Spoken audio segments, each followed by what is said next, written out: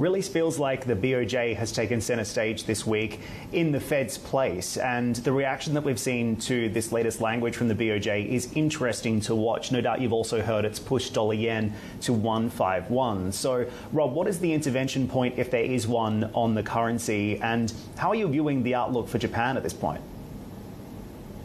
Dan, you're so right. Center stage is now on Japan as it does a very difficult transition from yield curve control, or YCC as it's known, which has been terribly boring for a decade. And now that our new governor, Ueda, is making his mark, it is really trying to steadily and slowly change the dramatic interest rate differential of 400 basis points between the U.S., really expensive to hedge from a Japanese perspective, real impact on the currency.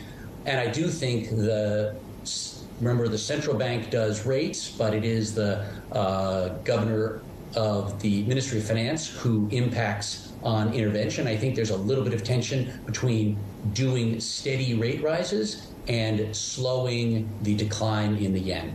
And so balancing those two for the central bank and the Ministry of Finance is a difficult balance, and we're watching Japan do that over the past, really the whole year, and I think we'll continue to watch that as we see growth coming back to Japan, but impact on the currency particularly.